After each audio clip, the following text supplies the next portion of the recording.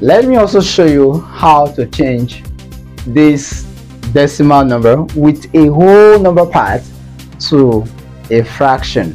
Now you are changing it to what? A mixed number, not just a fraction, but what? A mixed number.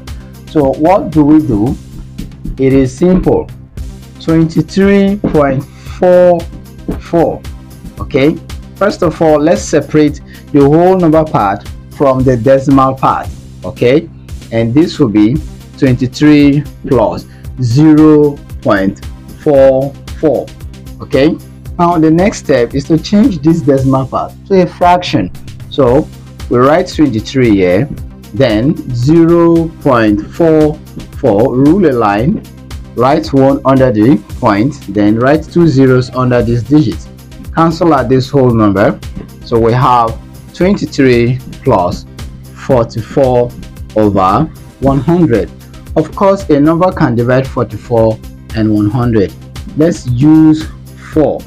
Okay, then we have 23 plus 4 will divide 44, that will be 11. 4 divides 100, 25. And so our final answer is 23 whole number 11 over 25. So simple. See you in the next video. Bye.